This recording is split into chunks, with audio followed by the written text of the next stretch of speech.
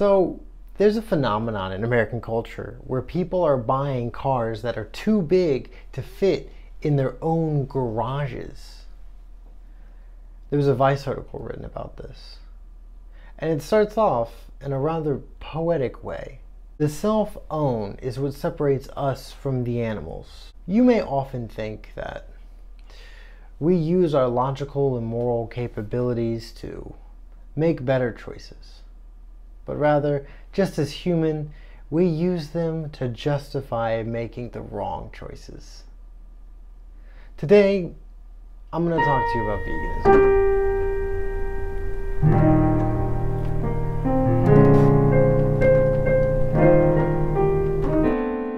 So there's a major problem with veganism, and I mean a major problem. But to understand what that issue is, we first need to dive into veganism and ask ourselves, why would someone go vegan?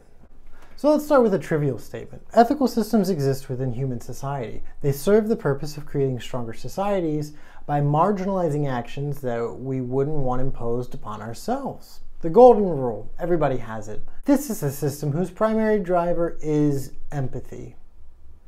But empathy for who? Well, of course, as history goes, this is a very fluid circle that kind of ebbs and swells with time. There's two major players in moral systems. There's moral agents and moral patients. Moral agents are humans of a higher intelligence like you or I who can make decisions that can be judged based upon our moral system. Moral patients are beings of a lower intelligence who may not be able to fully understand what the consequences of their actions would be. And so they will not be judged based on their decision. But these are people who are included within our empathetic system. So we can think of most people are moral agents. We do actions that are judged by our morality, and moral patients. Our suffering is important and we take it into account, right? But we do have that wider circle of moral patients who are not moral agents. This includes people like children or the disabled. Typically, you know who they are in society because they have laws against abusing them, but we don't necessarily hold them in the same penal system that we would for everyone else. They are allowed to make errors in their moral judgment because we don't expect their moral judgment to be perfectly developed.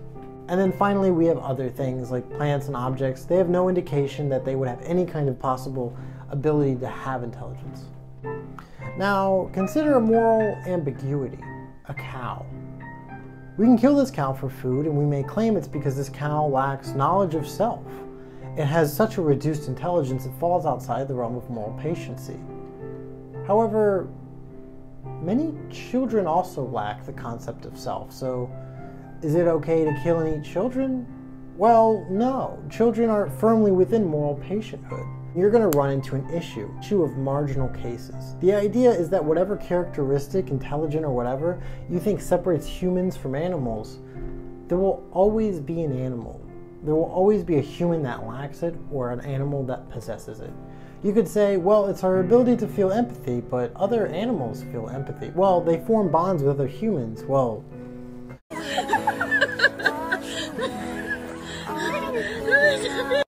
it's actually very fascinating, and it's the thing that convinced me to go vegan 10 or so years ago, kind of science behind animal cognition and the rich inner lives that animals lead. In an article written for Scientific American by a researcher who was very interested in whether or not animals mourn after they're dead, he writes a story of two ducks named Cole and Harper, who are going to be used for foie gras, which, if you don't know, is a system in which they put a pipe down the throats of these ducks and constantly feed them so that they get fatty liver disease, kill them, then they take the liver, they grind it up, and they make a pate. So when Cole could no longer walk due to the pain that he was experiencing in his leg, he was euthanized. Harper was allowed to watch this, and after the euthanization, he laid his head and neck on Cole's head and neck for many hours. Days after his friend's death, he would kind of brush off all the other ducks, and he would go and sit by the pond that he and Cole used to go to. And then he died 2 months after. This is not something that's done to perform for humans. This is evidence of some kind of rich inner life these animals experience. And obviously ducks aren't the only one. Dogs have been known to mourn after their owner passes. Believe it or not, cats actually know their name, they just don't respond to it. Link in the description of a review that someone wrote on cow cognition, because I think it's very fascinating to understand the kind of inner workings of a cow's mind. I'm reminded of cloth monkey. This is a reference to some experiments they did in the 1950s to see if little monkeys go to their mother because they have milk and it's a utilitarian aspect, or if they go because they're warm and they feel safer. What they found is that the monkeys would go and feed, but they much preferred cloth monkey. Cloth monkey was the nice monkey. Didn't provide them any utilitarian value, but certainly nice. For calves that are allowed to spend all of their childhood with their mother, they were a lot more active and playful and curious and adventurous 2.5 years later, something that permanently affected their personalities.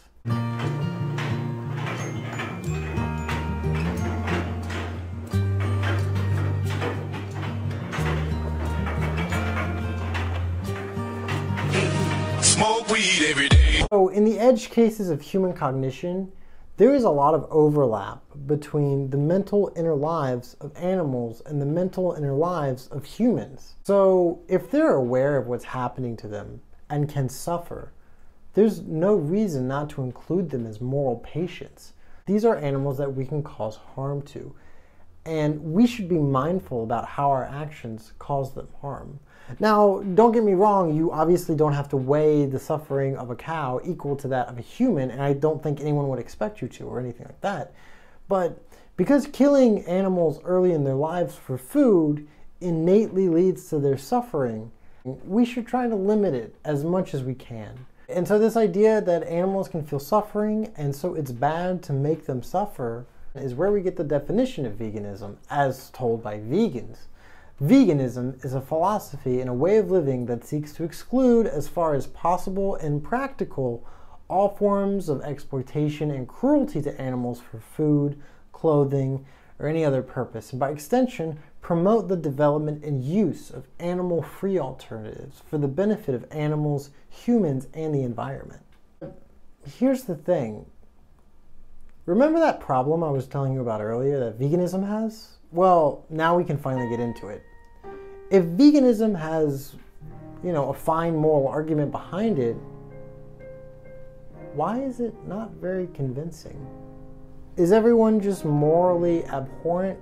In which case, there's no point in appealing to morality at all. I mean, conservatives and socialism. Conservatives, they only view their life as kind of us versus them, right? They're stuck in that kind of mentality. So their worldview isn't really logically consistent anyway, but leftists, people who care about empathy and suffering, you bring it up and they say, oh, there's a bigger fish to fry. And you can say, well, this is something that you do 3 times a day. You actually have like a pretty strong force to support vegan businesses or support vegan options on menus by ordering it. They don't really care. We introduce people to a system that's unsavory and we ask them to opt out of it, then why don't they?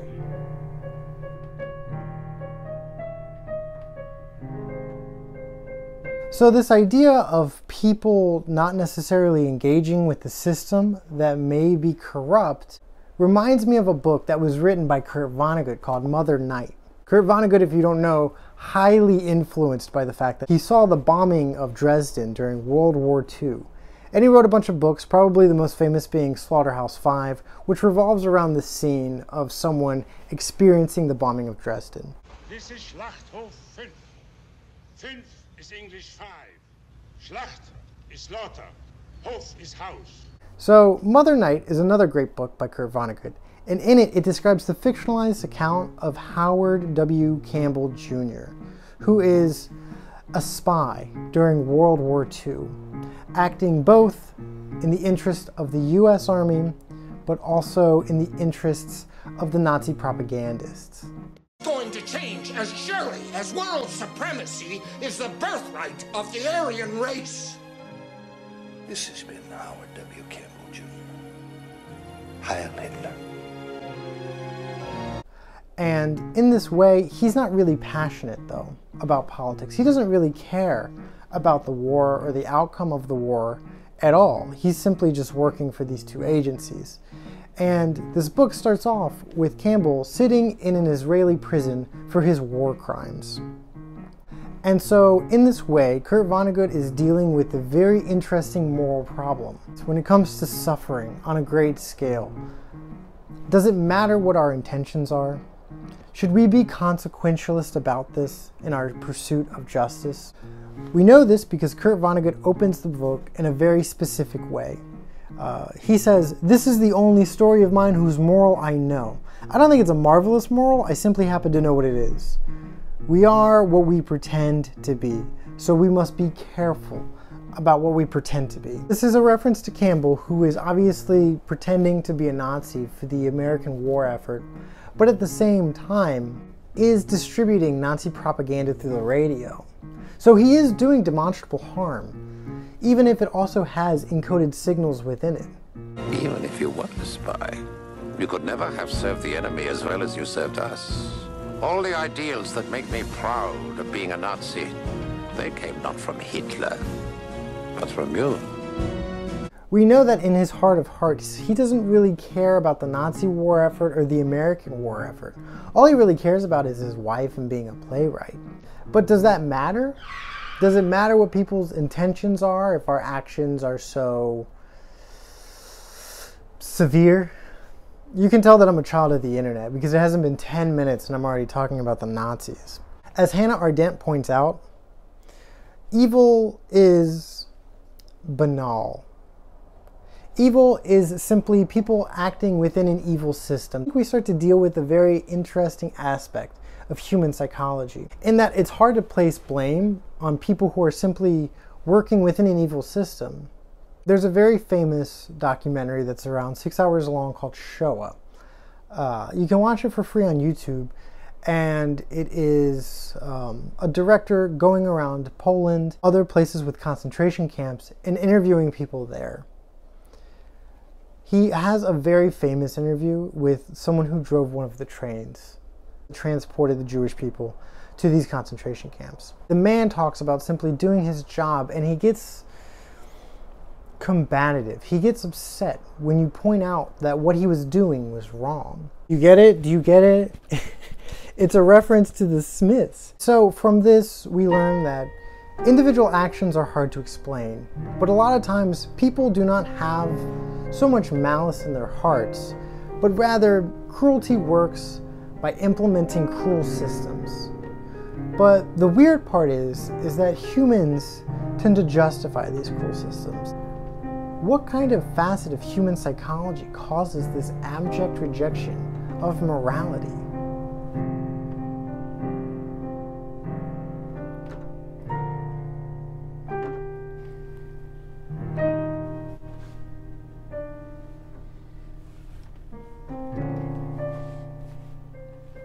Are you smoking? Yeah, I'm smoking.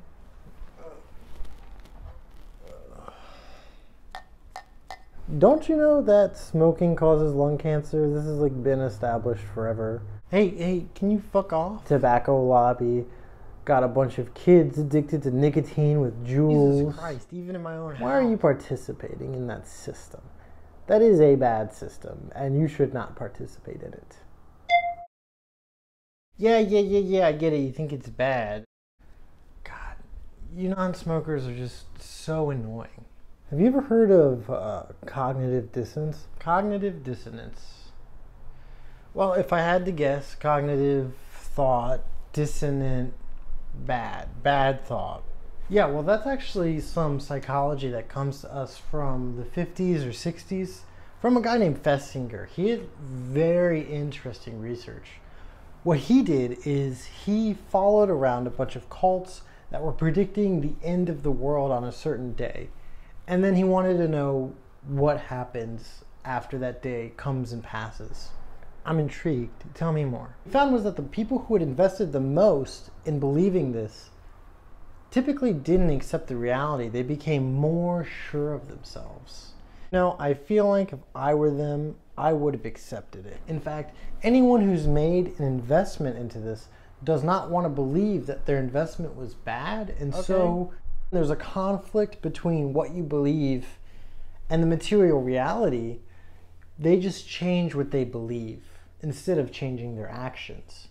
So you're telling me people can't deal with reality? This prompted a bunch of other studies from Festinger. In this way, Festinger started coming upon this psychology that I think is very interesting. When you point out to someone that their actions aren't in line with their morals, they're much more likely to modify their morality to fit their actions. One of the examples that Festinger uses is the example of smokers. Oh, did he now? And he talks about how smokers often have a lot of these arguments for why smoking is fine, and none of them really make a lot of sense. That's all overblown. It keeps me skinny. If you smoke two of them at the same time, the body thinks it's just one. But they're not there to make sense. They're there to reassure the smoker that what they're doing is okay. I don't get it. It is true, it makes you skinny. Bad decisions get justified, not changed. And now we start building upon this. People are not acting maliciously when they deny veganism. Rather, they are justifying their own choices to eat meat to themselves. But some people do change. Some people are open-minded. What happens there? I think you can start to see the whole web starting to unravel.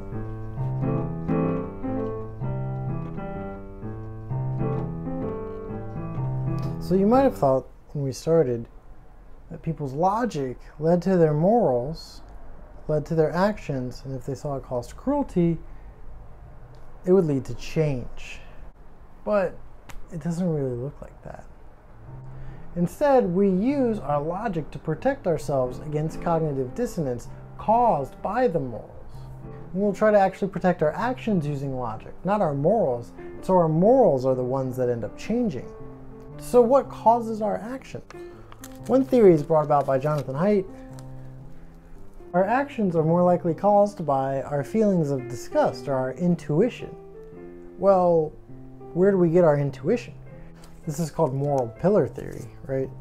Their intuition. And their intuition is based on, for liberals, it's mostly based on harm reduction and fairness. And then for conservatives, you also have loyalty, authority, and liberty playing a small role as well. So to bring this into something contemporary with conservatives, trans people, change, whatever, it triggers their disgust, which causes them to have insane actions. And so they're using their logic to actually justify.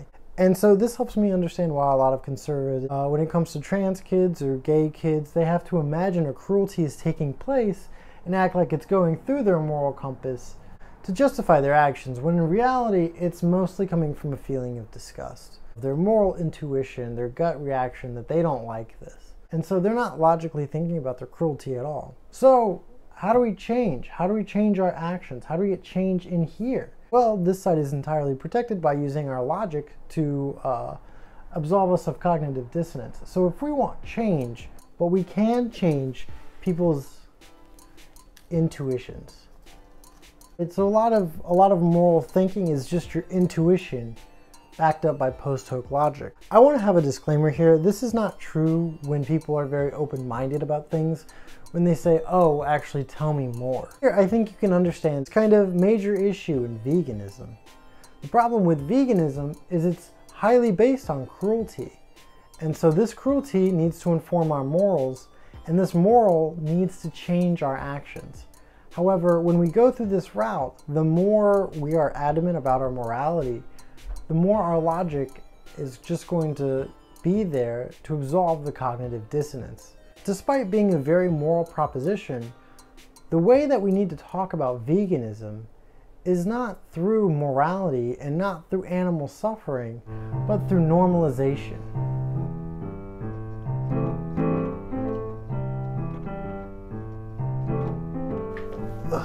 Veganism seems to be in a very precarious situation. It is fundamentally a moral argument about harm reduction and cruelty. However, when we point this out to people, they're just going to get defensive about it. And even worse so, the more strongly we argue our morals, the more strongly people will be embedded in their own beliefs, that doesn't ultimately serve them very well.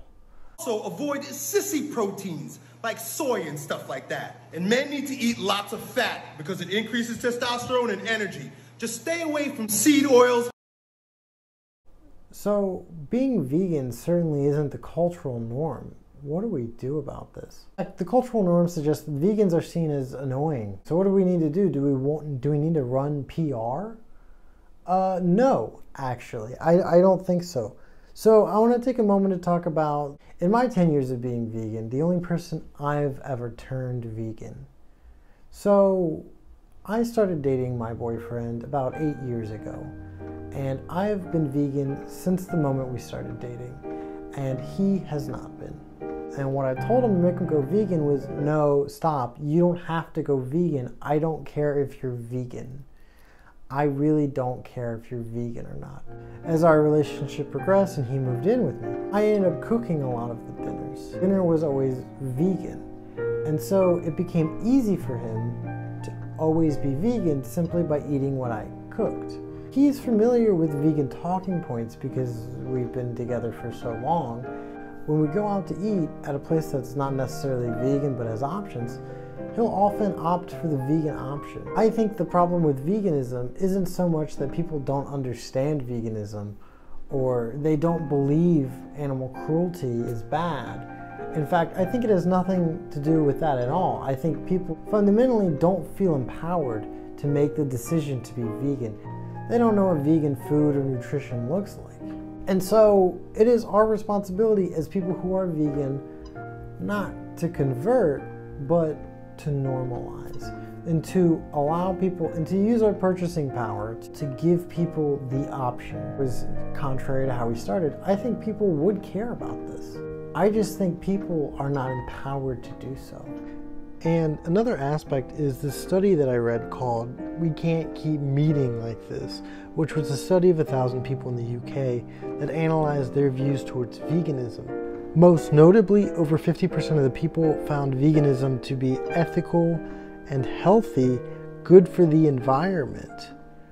But very few people found veganism to be easy and convenient. So based on this, if we want people to go vegan, we need to stop trying to convince people that it's healthy or moral, because this is something people are already in agreement about. What they're not in agreement about is that it's something trivial or easy to do. I'm kind of burying the lead here, right? This is an issue within veganism, but I also feel like this is an issue within a lot of progressive politics that want to tackle cruel systems. To approach people with it as a moral or ethical conundrum and we use logic, they will fundamentally reject it. What we need to do is to show this option exists and to have people examine it, right? And fundamentally, it doesn't even make sense to critique people for operating within the system. What we need to do is to critique the system by showing alternatives and showing that these alternatives are better than what we currently can do. And if you're not doing that, you're not going to win anybody over. So this is video like 5 or something that I've made. If you like my channel, please subscribe, like, leave a comment, all that stuff. I'm not expecting to get more than like 100 views on this, so all's well that ends well. Maybe if I do a call to action, I'll have more than 5 subscribers. I don't know. If you're a company that I've applied to and you're doing a background check and currently watching this video, feel free to subscribe, man. Like, welcome. Welcome. I make some banger content. As someone who's watched a lot of his own content, that's good. God damn it.